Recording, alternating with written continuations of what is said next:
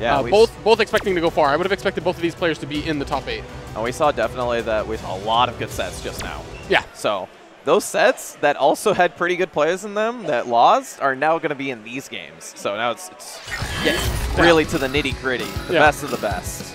So DrDannyPham versus Riki-Oh. After that, we'll have Rockwell versus Prismaweasel. That'll be the Laura versus Rashid match. Yeah. And then Bokkin versus Kuijibo, which I feel like I've watched them play a bunch, actually. So we'll see how that plays out. That aggro squirrely style from Colleen that E-Man really employs versus Danny's, I don't even know what you call it, just that wall of Zangief, right? You can't cross him up because of the lariat. You don't want to get close, and he's just like this. It's like a wall crushing you, like two walls in a room. Some James Bond shit. But we'll see. Colleen already trying to get back to a range that she feels more comfortable at. We've noticed Riki-Oh plays at a range out, like against that Urian from Alaska, right? That he was playing just way outside of his range. No punish on the lariat. That is probably free. Or at least going to be a mix-up every time he blocks that, right? Even if that's not a strict punish. Oh, no. There's nowhere to go up there. Oh, nice punish.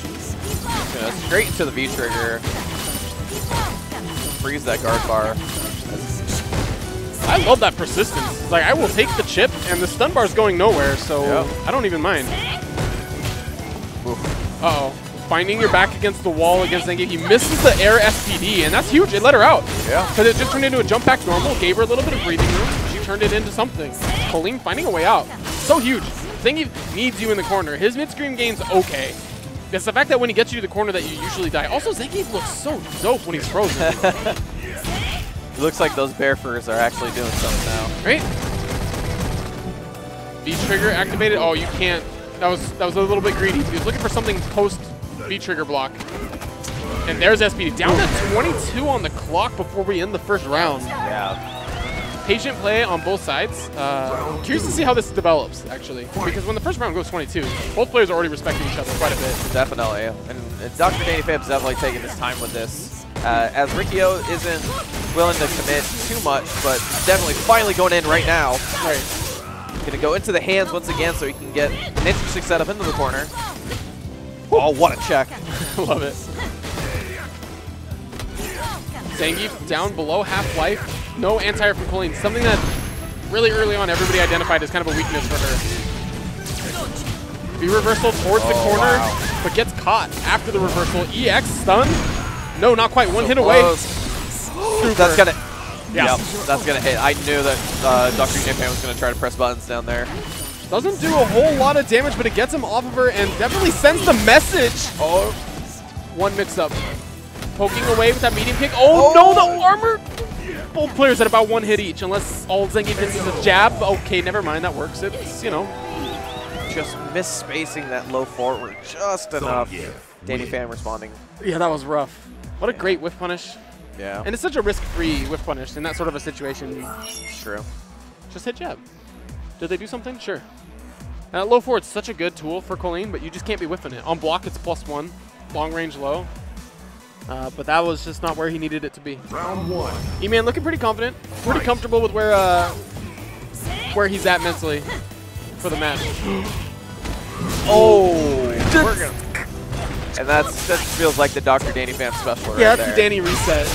Yeah.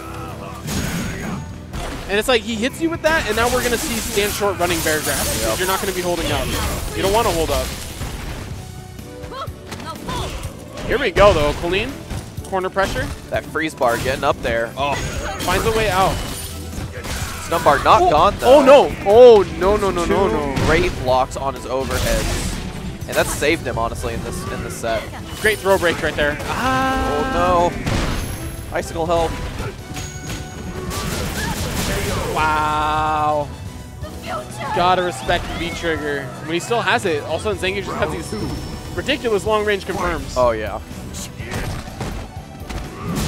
Oh no! I swear we're gonna see running bear grab soon. Oh no! Yeah, this is what I was talking about earlier. He had the read. He did have the read. Whether or not it's actually supposed to beat backdash whatever Colleen did there, whichever normal, but he had the read. He knew she was gonna backdash.